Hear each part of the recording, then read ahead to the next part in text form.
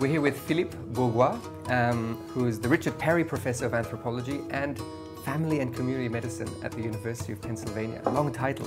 Yeah, embarrassing, isn't it? Very impressive. You know, actually, it's embarrassing because, I mean, he's a great guy and everything, but it's all about the whole privatization of knowledge in the United States. So we get funded by, you know, individuals and so forth. But he's a wonderful guy. He's a cool guy, super progressive, nice person. But it is an ironic thing for someone who does critical anthropology to be sponsored. I guess we can talk about that, about more of that later. Maybe to start off, one question I've asked everyone in this series is, how did you come into anthropology? What drove you into the field, or what circumstance? Often it's a particular luck or circumstance that brings people to anthropology. What was it for you? You know, for me, anthropology was one of the few totally effortless things to stumble into. I didn't know what anthropology was. I was a freshman in college, and I sort of at semi-random said, well, I have to decide what my major is. I better take, you know, a little philosophy, you know, a philosophy class of this. I don't know what this anthropology is. I'll try that. And I didn't dislike my other classes, but none of them excited me. With anthropology, the first book that they assigned, wow, it was literally like falling in love. I remember specifically I was on the ski team, and we were at we were in some gym sleeping on cots, and I couldn't stop myself from reading the textbooks that they had assigned. What was the book? You know, it's an embarrassing book to talk about now because, especially with the work that I do on violence, because it was a book that's now completely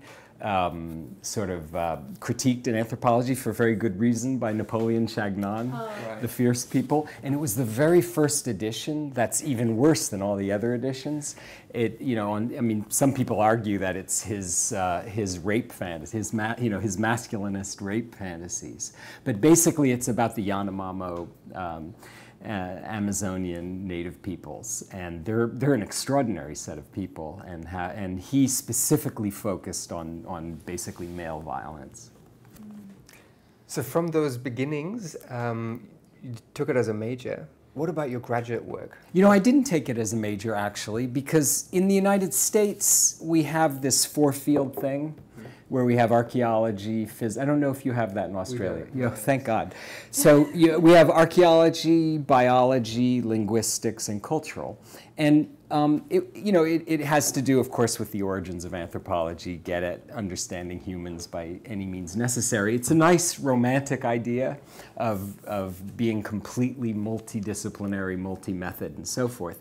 But unfortunately, you know, many of us who are interested in cultural anthropology just aren't interested in analyzing bones or analyzing dinosaurs or analyzing rocks and so forth. So because it was a U.S. department, in those days you were obliged to take one class in each field. I just didn't want to do that. I only wanted to do cultural anthropology. So, I mean, some of my best friends are archaeologists and linguists and physical anthropologists, but I just wasn't interested in reading that. So I majored in social studies instead, in interdisciplinary, basically social theory, which was great because then you just read the classics, you know, Marx, Freud, Weber, Durkheim, so forth, and it gave you a good background for then getting into the nitty-gritty of ethnography and anthropology.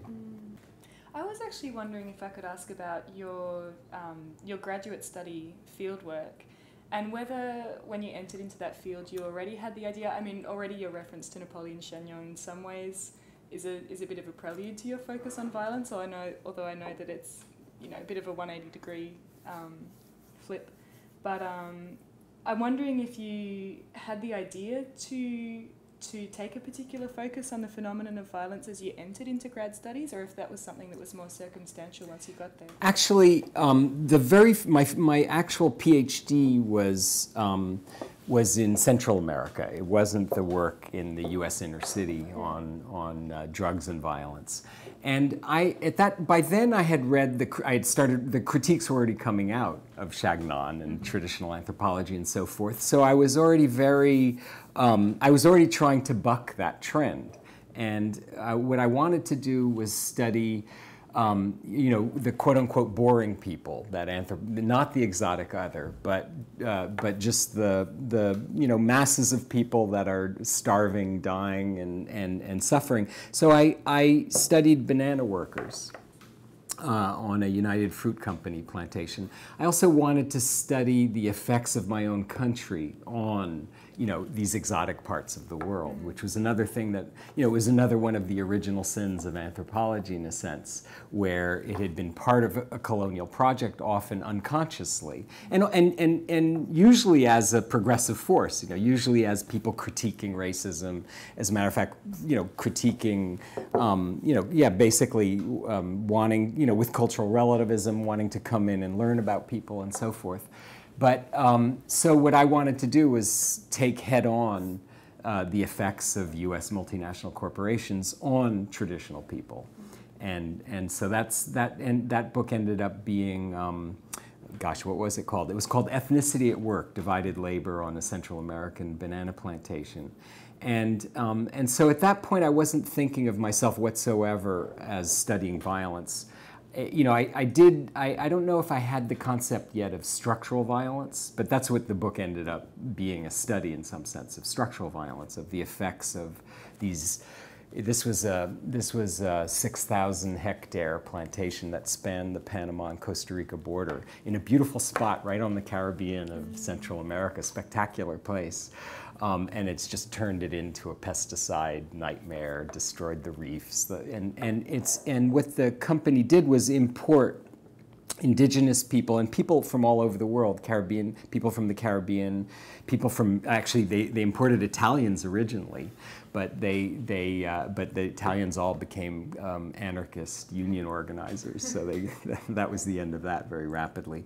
But it was the famous United Fruit Company, the Chiquita Banana and so forth.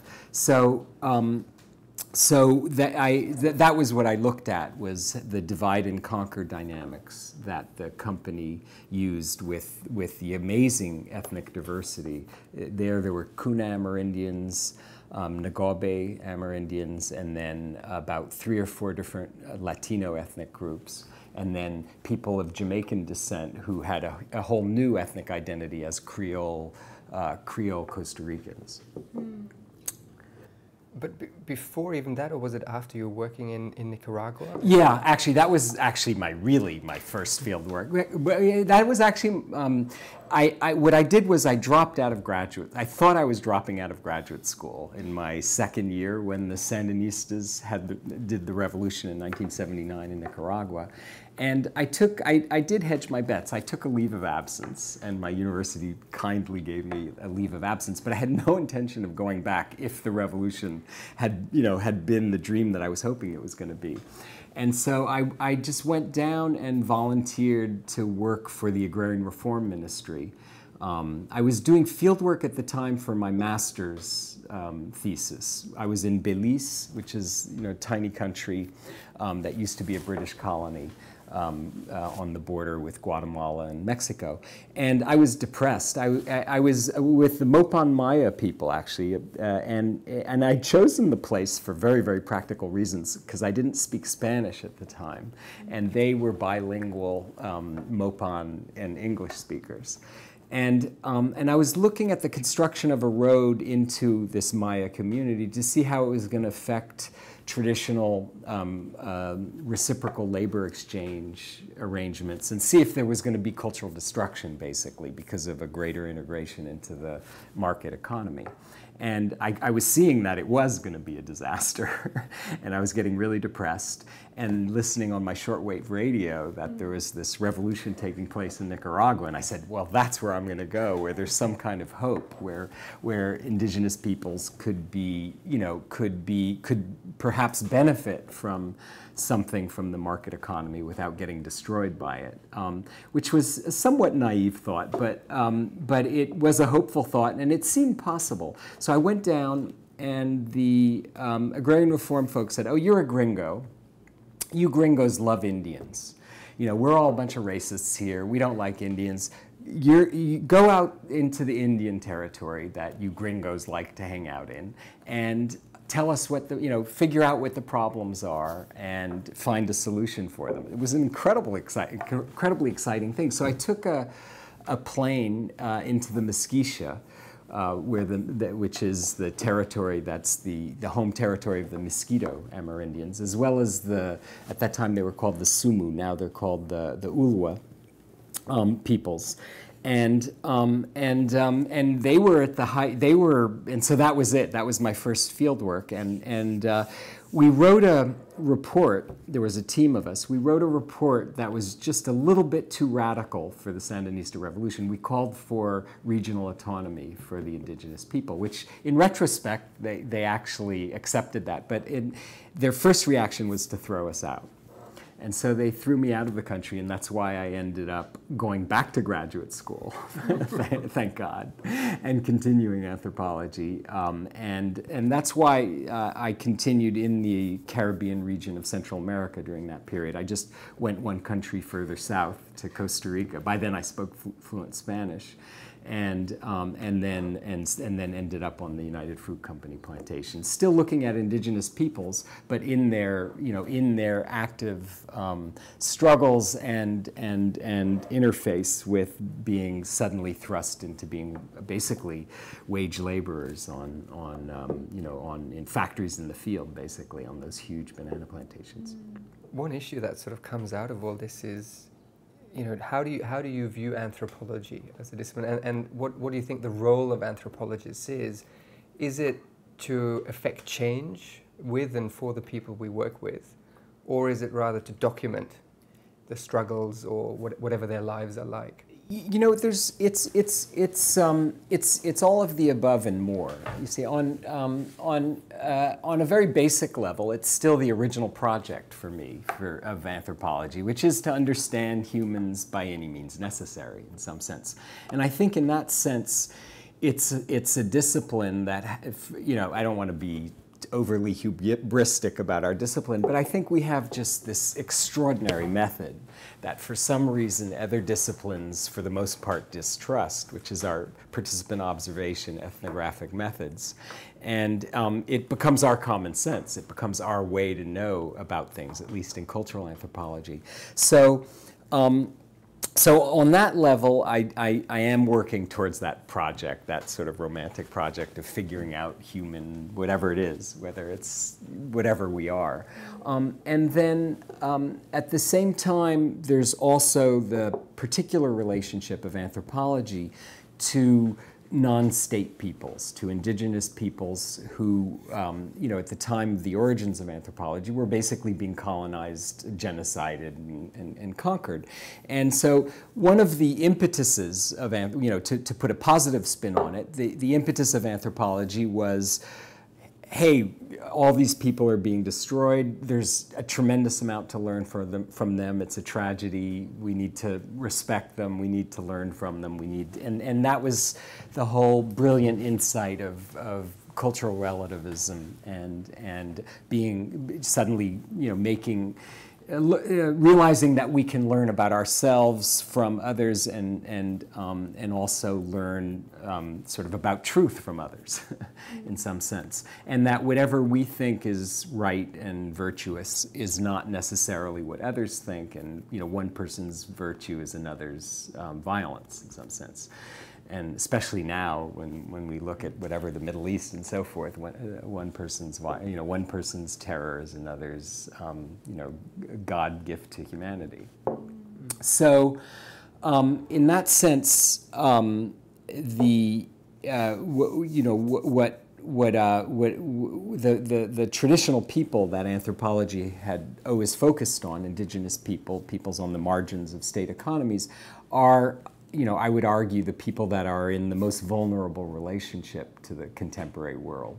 They're the people whose territories are being, you know, destroyed by mining companies it's where warlords take over and so forth. And so they're being dragged into the 21st century, often from very different modes of production, from very different ways of understanding the world, ways of earning their living, of subsistence farming or hunter-gathering or whatever they're doing to survive, in extraordinarily rapidly, and so that creates that's just a recipe for social suffering in that sense. So that was what attracted me to Central America and to working with indigenous people that were in those rapid processes of being incorporated into states and incorporated into multinational corporation labor forces in that sense. But all through that time, I really wanted to be somewhere else. But this was a long time ago. This was 1979, right? Was when I started my fieldwork in Nicaragua, and it still wasn't quite legitimate, at least in U.S. anthropology, for someone to study their hometown, right? I really wanted to be studying my hometown in New York City and to be looking at what I saw to be the central contradiction and sort of outrage of my society, which is U.S. inner city segregation. This phenomenon of the ghetto is what it was called then, and it's still a good term for it. And so I grew up right on the border between the very wealthy neighborhood and the poorest neighborhood of New York, right on the border of East Harlem, on the Upper East Side. So I would see it every day. In some sense, I would get mugged by the kids in gangs from the Puerto Rican neighborhood who come down to mug the little white boys, and I could see that this just wasn't normal. And then luckily I had I have a French father. He's still alive, 92, and it sounds horrible in retrospect, but basically the rich whites of the city drive through the poor part of town to avoid traffic to get to the highways, right? And that's their contact with segregation. That's the interethnic contact. That's the tragedy of the United States and the whole suburban structure of our cities. And my father, being French, would just start ranting and raving about how horrible and inexcusable this racism and segregation was. And we'd be driving out to a countryside, to the beaches, and he'd say, what a shame, this wealthy country with this extraordinary poverty, with this bizarre structured racism that's just literally from one block to the next in the United States. So I kept hearing that, and I took it seriously in some sense. And so when I came back to write my dissertation from the banana plantation, I stayed there 2.5 years. It was right in the beginning of the Reagan administration, and the first thing that happened was my federal funding was cut. Just everyone was getting cut back then. It still hasn't recovered, right? And so I ran out of money and ended up use that as an excuse to move into the inner city, get a cheap apartment, and write my dissertation there. So I wrote my dissertation while living in East Harlem. And when you're writing a dissertation, you become great at procrastinating. Or anyone that writes a term paper becomes great at procrastinating. It's a horrible thing because you're really suffering if you just sit down and do it. But what happens is everything anyone says to you becomes incredibly interesting. And you become so adroit at your socialization. You just become a great, chit-chatter, schmoozer, and so forth. So I started hanging out on the stoop of my house, the stairs in front of my tenement, and making friends with everyone. And it became a phenomenal fieldwork site. And so that led to my second book, which was the one that's better known, which is In Search of Respect, Selling Crack in El Barrio. The first book that I wrote, Ethnicity at Work, it only sold 800 copies. I love the book, but no one reads it. But so this next book, In Search of Respect, I ended up spending 5.5 years. And in that whole process, I was a young man then, so I went through the normal, the things that one does, which is, get married, and break up, and and have a baby, and get a job, and so forth. And so it was in that I ended up being 5.5 years there, and while I was there, the crack epidemic hit the United States. It was the moment of transition between heroin and cocaine, and the Colombian cartels were just getting into smuggling cocaine. And then someone figured out how to make crack, which is just the cocaine with baking soda that makes it easier to smoke and has a stronger, more immediate effect. And so that was the moment when the levels of violence went shooting up in the United States, and this form of mass incarceration, hyper incarceration of poor African American and Latino young men mostly, began to started. So that was 1985 was when I started that field work, and I stayed there through 1991 was when I left, and I watched my neighbors and friends get sucked into that crack economy and become sellers and users for the most part, and I spent most of my time with one particular network of sellers who operated. They operated in a video arcade. Back then, it was Pac-Man. I don't know. People today probably don't even remember. It was a great game, like they just don't have anymore. And so it was a Pac-Man arcade, but it sold crack. Crackman. Yeah, Crackman. Exactly. It was called. Oops. It was called the Game Room, actually. Now I think it's a barber shop now. But, and so that then, I didn't really know what I was doing, in the sense I didn't know that drugs was going to, that the whole relationship with drug selling and drug using was going to be the focus of my work at that point. But I had really no other option, in a sense. That's what happened to the neighborhood. And that's where I've been more or less ever since. About, what is that, 20 years later, 30 years later, right? 30 years later, since we do qualitative research. I'm terrible at counting the years. But and I think on some level, the management, or not so much, well, the management, but also the expression of urban poverty often expresses itself, or centrally expresses itself, through substance abuse, through partially because it's an economic resource, in the sense that when people don't have access to legal employment, the underground economy, and the biggest part of the underground economy is the global narcotics economy, takes over, and it becomes the common sense of ambitious people growing up in neighborhoods where there's absolutely no jobs. And that's what I was watching. I was looking at that moment of deindustrialization in New York City, and then the influx of a new set of jobs that were tragically these jobs selling crack. And so that was that project, and that was the next project I did was I got a job in San Francisco I guess I basically have to study wherever I am. I mean, I have to do ethnography wherever I am. I call it my therapy in some sense. On some level, it's the only way I know how to deal with the world. And it's also a great way of dealing with upsetting problems in some sense, because you can document them, analyze them, and hope that you can represent them in a way that tremendous amount of suffering that you're documenting isn't for nothing, in some sense, that the stories of people that are being crushed by their circumstances, or that are fighting against difficult circumstances, won't just be forgotten, won't just be swept under the rug, but can be brought to a larger audience.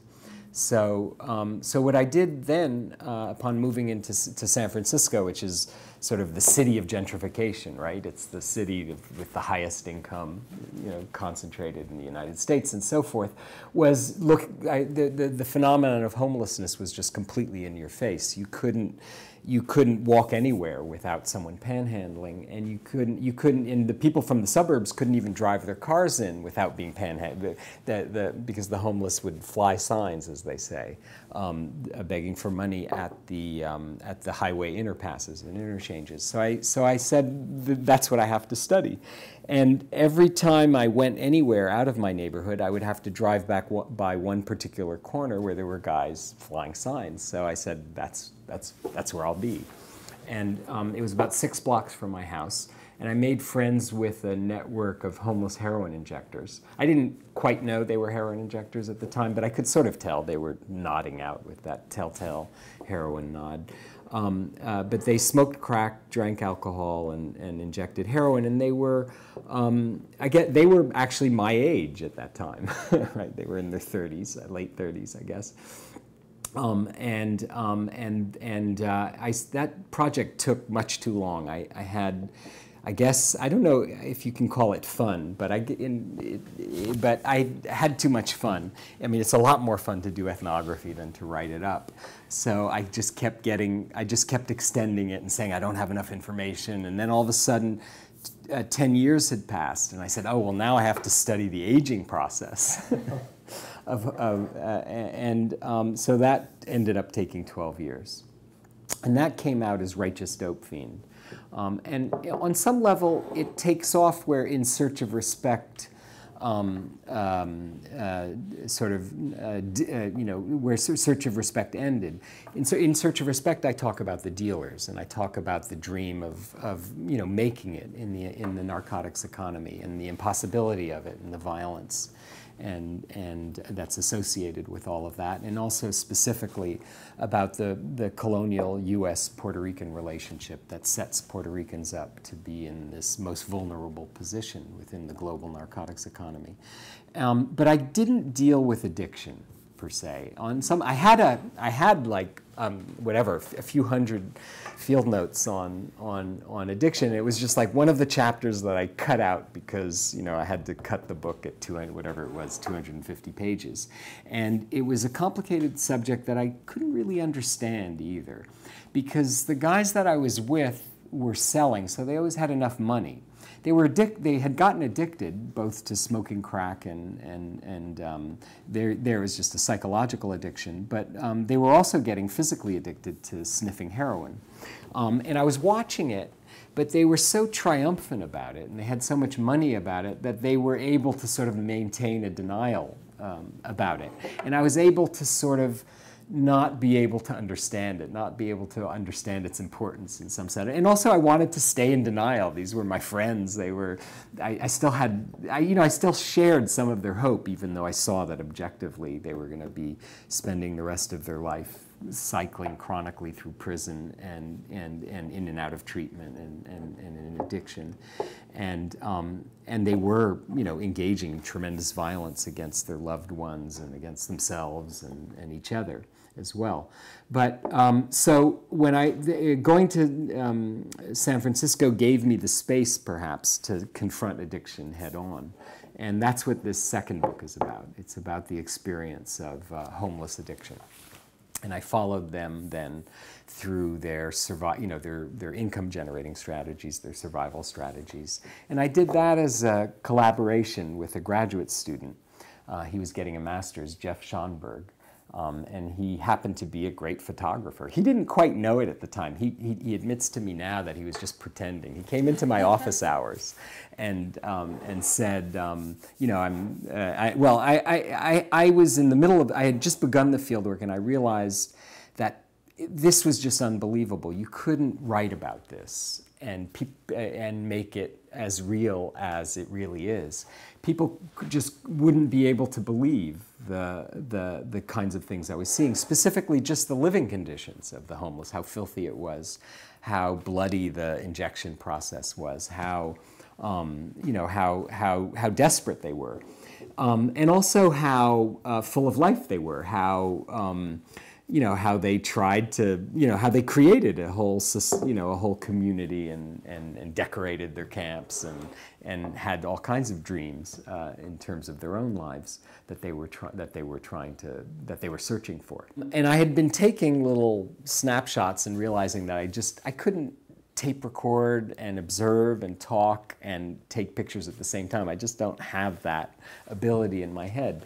And I started looking for a photographer. I'd started about maybe a week before Jeff happened to walk into my office hours, and he came in with his camera, and he was going to do a master's in photo documentary. He wanted to merge anthropology and documentary journalism and education. So he'd get at doing something for the people you're studying in terms of of education, and then journalism in terms of reaching a wider public, and then anthropology in terms of having that cultural relativism and theoretical sophistication to understand that you're studying a cultural form, and to have a critical perspective that goes beyond sort of the everyday emergency or the voyeurism that journalism analyzes, or just the service providing that education does. So, sorry. Do you think that's the future of anthropology, to have a broader public, to have that journalistic aspect, to have the depth of anthropology through an anthropology degree? I wish so. I mean, I could be I could be dishonest and say absolutely, but I'm in some sense not fighting for that, but working towards that within anthropology, trying to make whatever effect that I might have on the field, or might momentarily have on the field until I disappear like everyone else. To promote that kind of a project, to reach wider audiences, and the frustration that I had. I mean, I tried just doing that a few times, just doing journalism, just reaching out, and realized that I was just becoming confused. I was in an everyday emergency of addressing, sort of political conjunctural crises, and I wasn't understanding anything. I wasn't seeing the big picture, and I wasn't able to put I wasn't able to even sort of figure out what I should do next. In some sense, I was just lurching from whatever crisis was going on at the moment.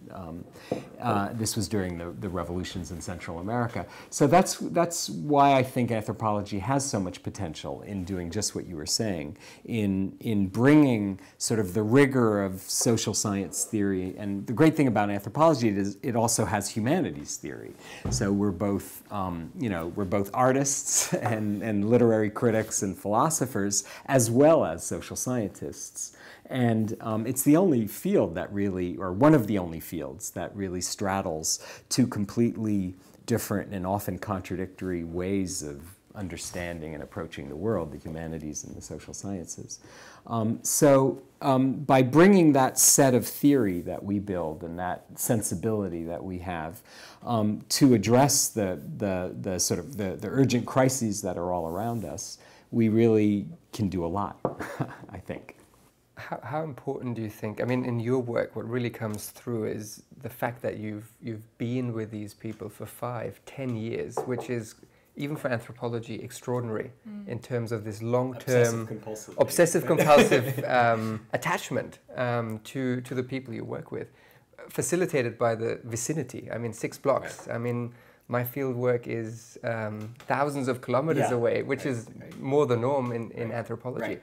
What role do you think that has played in how you've then theorized or written about the people that are really part of your community in an everyday context, rather than a more, not exoticized, but a more, out there, other context that most anthropologists work in? Yeah, it's just logistically, of course, it's what's made it possible. And it's also, I mean, on a very personal level, it's also what keeps me sane. So, when you're at your university, you're teaching all your students and so forth, you get caught up in the humdrum of things, and there's all kinds of squabbles between the professors, and you're writing grants and stuff like that. And then the great thing about doing field work, on your block, in your hometown, right where you live, is all of a sudden you can step out of that world that you're in, that seems like your whole universe, and be somewhere completely different. So in that sense, it was always refreshing. I would come from a set of academic squabbles in the faculty meeting, and then stop off at the homeless encampment on the way home, and all of a sudden be in their world and learning about their logics and how they, saw their hopes and how how they were dealing with the police specifically. In their case, that became a big focus of the book, was the carceral, sort of abusive management of poverty in the and addiction. By criminalizing it, so that that made it possible to do the field work. On another level, of course, it creates a different kind of friendship.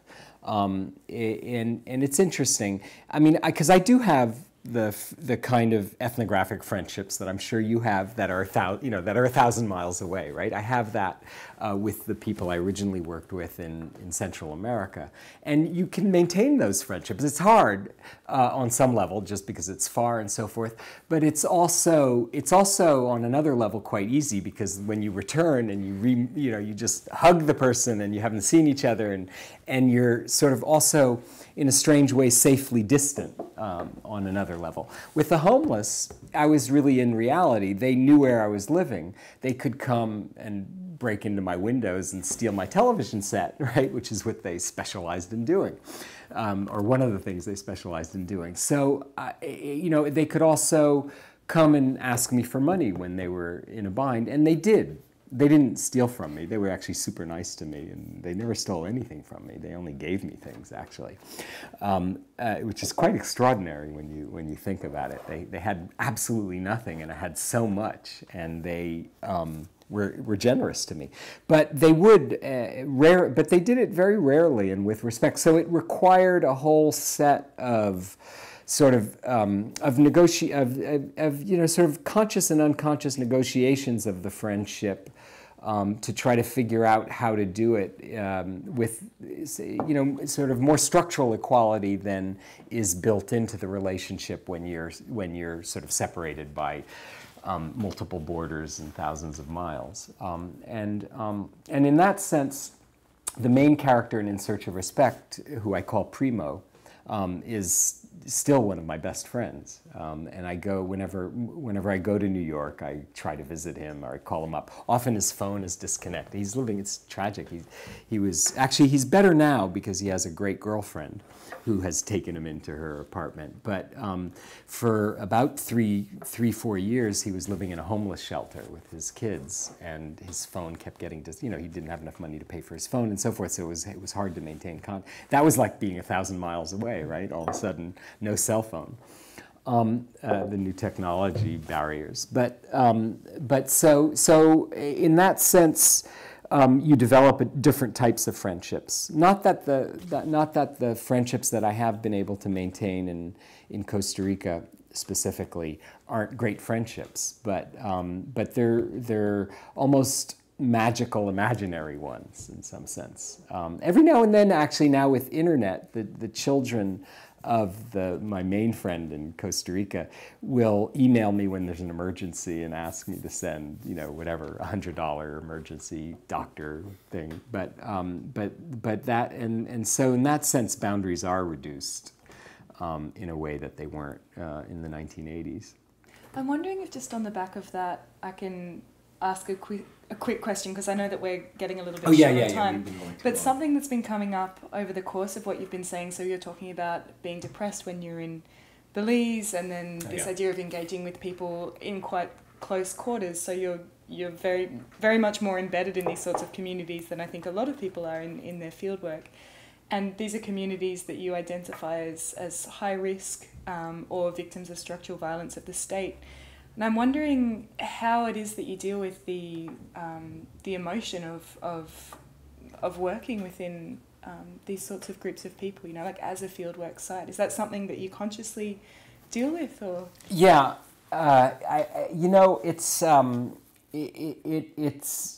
definitely overwhelming, and I think, in some sense, part of the way, I think a large part of how I deal with it is through, in some contradictory way, the shield of ethnography.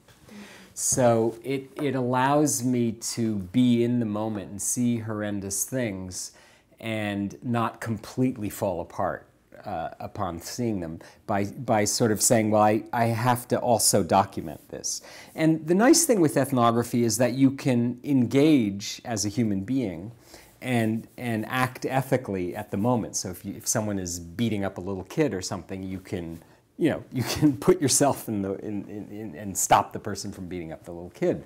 And you do that, right? You find yourself engaging like that. But at the same time, doing ethnography, you're not instantly passing judgment and also sort of getting immediately caught up in that sort of savior service type of relationship that services have, and that's very healthy, because a lot of the time. But to answer your question more specifically, I think on one level I go into denial, because it's all undealable with, right? What do you do when you're hearing a baby shrieking and noises of hitting and so forth, right? How do you deal with that? Well, you have to figure out whether you should call a child protective services program that's even more abusive than the family in some sense, and you have to sort of figure out how people deal with it locally in order to find a grandmother or something who can intervene and bawl out the young man who gets drunk, and this is specifically with the thing. One of the things is that's hardest to deal with is child abuse, right? I do. So, I mean, when I've been away from doing field work and I go back, I start to realize that I can't believe that I lived with so much of that sound of crying babies in some sense. So there is something that happens that you somehow disassociate in some way to sort of be able to keep operating and to understand things. I talk about this with my collaborators, because I work with collaborators now. I mean, I think one of the things I do also is work with collaborators, because there you can share your concerns with someone, and you can ask them for advice. Well, what should we do about this? Should we call the police, or or run from the police? And we end up, having to. Well, we don't actually in this project. We couldn't call the police; they were just too violent and brutal in Philadelphia. But in in other places, you might find yourself where you can trust the police, calling the police to help protect someone or something. But in talking with them, one of actually, this was just told to me just recently by one of George Karandinas, one of my collaborators, he was an undergraduate student when he started working with me. Now he's a graduate student. He said that when he moved out of the neighborhood, for the next 6 months, he just kept finding himself bursting into tears at random, not even knowing why he was crying. So I think in that sense, he was doing the fieldwork more intensively than me. He lived for 5 years. This was my last project here in North Philadelphia on a heroin and cocaine selling block. It's similar to In Search of Respect in that it's a Puerto Rican neighborhood that's sort of an epicenter of the distribution networks of the global narcotics economy. But it's a different moment from the 1980s. This is the height of the mass incarceration of the United States. So it's and the extraordinary cutbacks of social services, the complete breakdown in the case of Philadelphia of public education. Our schools are just being absolutely devastated. They're closing them. They're firing the counselors and nurses from the schools and raising the class line, all the things you can't possibly do to help people, or that you shouldn't possibly do. So he was there for 5 years and living there in an apartment that I had rented for him. I was going up, a few times a week, staying overnight at his place, and we were making friends again. Not just with the sellers, but we wanted to get at the larger neighborhoods, the larger communities, in this case the blocks, relationship to the sellers, which meant the mothers, fathers, lovers, grandmothers, grandfathers of the sellers, to see how they were understanding their sons, and there were some daughters as well involved in the selling, but mostly it's a male-dominated scene, so it is overwhelming on some level. At the same time, people are friendly to you, people are exciting, people are creative and full of great ideas, and so. You actually think of the field work in the moment as great fun. It's like super, super exciting. and you sort of can't believe how everyone is being so friendly to you and telling you, you know, everything about their way of seeing the world, because they get excited about the project, you know, and I go in and I show them In Search of Respect and say, look, I did this book in the 1980s. I now want to do another book to show what street life is like in the 2010s. And they say, well, you better have at least 2 or 3 chapters on me. You know, I have great stories to tell. So people like to get engaged with it, and they like to be taken seriously, which, you know, just like you and I would love to be taken. Just like this, you come and interview me, you know, wow, I'll tell you anything. Yeah, I'll talk for... so we love to be, you know, heard and have a platform for getting what we think is important out. So that's how they understand the project as well. And in that sense, it feels great to do that. You can talk about their dreams, you can talk about their struggles, you can talk about what's hurting them and what could possibly help them. Maybe on that empowering and positive note, yeah. we'll finish the official part of the interview. Thank you very much for having us, Philippe. Sorry for talking so much.